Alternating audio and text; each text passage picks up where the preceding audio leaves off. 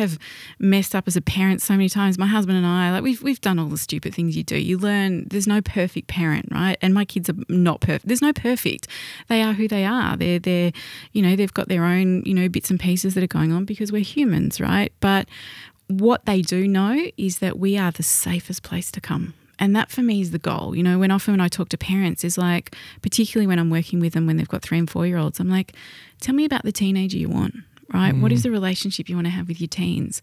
And they all say, I want them to come to me. And I go, so you got to make it safe for the messy stuff, right? Yeah. You got to make it safe enough that when they make mistakes, when they stuff up, when they're bringing these messy behaviours, you've got to be able to stand in the fire with them and be that safety for them.